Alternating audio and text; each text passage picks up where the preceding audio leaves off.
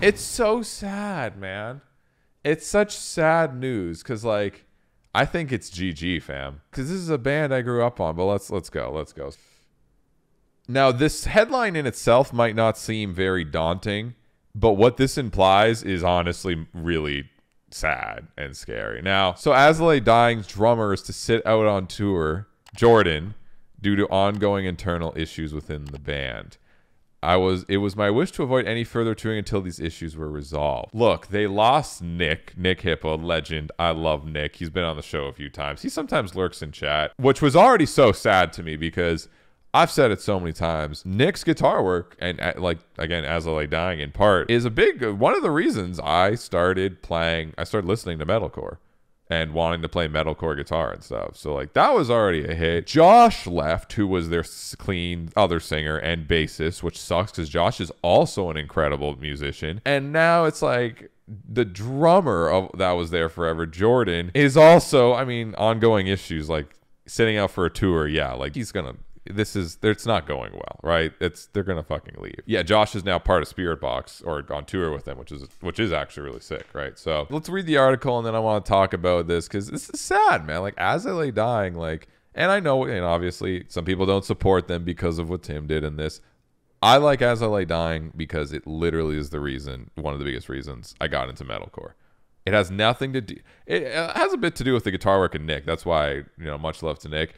Everything else, I don't care. It has nothing to do with even the band itself. It's just, it's special to me. It's a nostalgic band because it's a big reason that I do what I do today. Fuck, man. Like, Azalea Dying has been having a rough go of things recently, starting with bassist Josh leaving, quitting.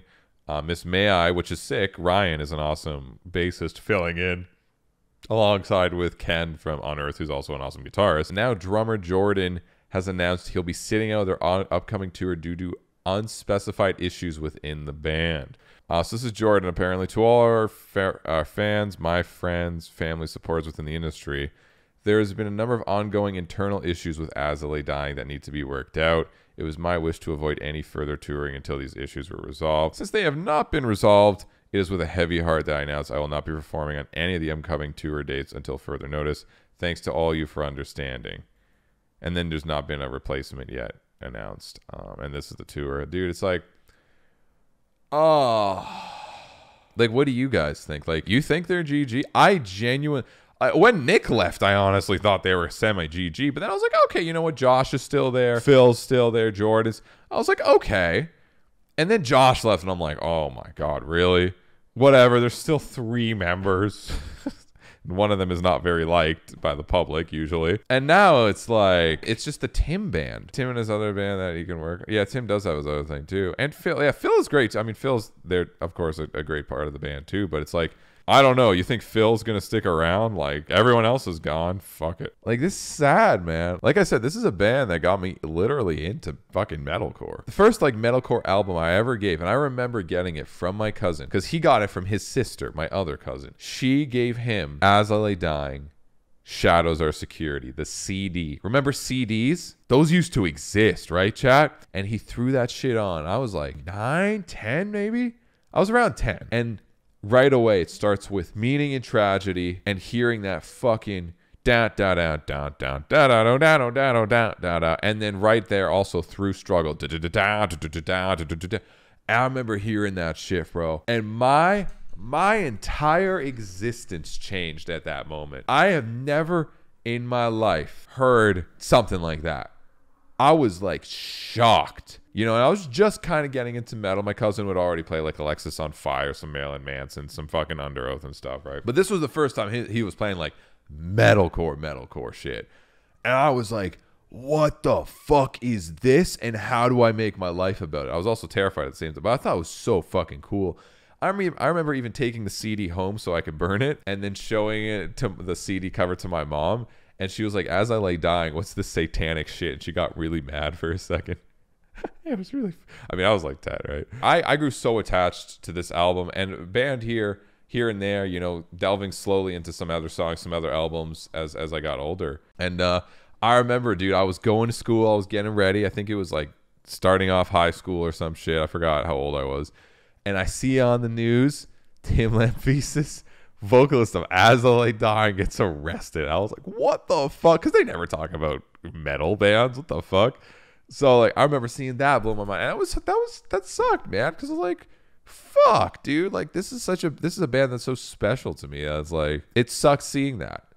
And of course, that's the thing that gets shown is. And then again, fast forwarding, however many years later, 4 or 5, I forgot how old My Own Grave was. Absolute banger. Glad they were back. Glad they kind of figured their shit out. And again, a lot of people still don't support the band because of what Tim did and all that. Understandable. Totally cool, right? And then Nick leaves. Josh leaves. And it's like, it's sad, man. I don't know. Like, I genuinely think out of any band to release new music, like, I don't know. It's just like As I Lay Dying has always been like very near and dear to my heart. So it's like, fuck, man. There's no way. Like, I think it's GG, dude. And that sucks because, like, they came back with such a strong album, too.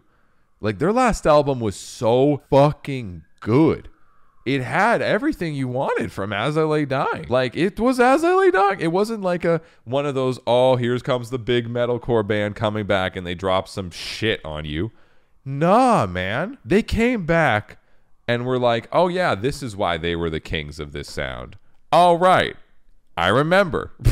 Which it's so rare that bands do that. It is so rare that bands who are huge do something so good and then get canceled, kind of, right? Or the vocalist gets canceled, and then come back and actually make as good music, if not arguably better than they did before. When does that happen? It never happens. It's so fucking rare that happens. And it's just, you see this, man. So I don't know. It's sad, man. I genuinely thought, yo, they're back and they're just gonna take metalcore. Like, they just win, which is good because, like, yo, I miss metalcore, man. Like, I always talk about metalcore here on the channel, and there's good modern metalcore bands. Like, sure, like Architects and like Era and like, you know, no one's really doing like that OG metalcore anymore. Like, there's a few, you know, Bleed From, yeah, like the 578, like, sure, Bleed From Within.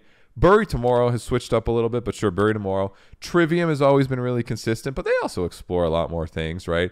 ABR too, but they also explore. I don't know, man. That is by far my favorite era of metal. Just by a mile, man. It's sad. I don't know. I hope they maybe continue, but I just don't see it being a reality, man. I think As I Lay Dying might be done, and that's it. You know, good things have been birthed out of it. Like, yo, Nick's new band Meyer is fucking sick, right? Like, I had Nick on. We checked out Meyer. Their new album's sick as fuck. But it's just like, damn, man. It's like, you know, that just something about the nostalgia of it. That's like, huh. Kind of sucks.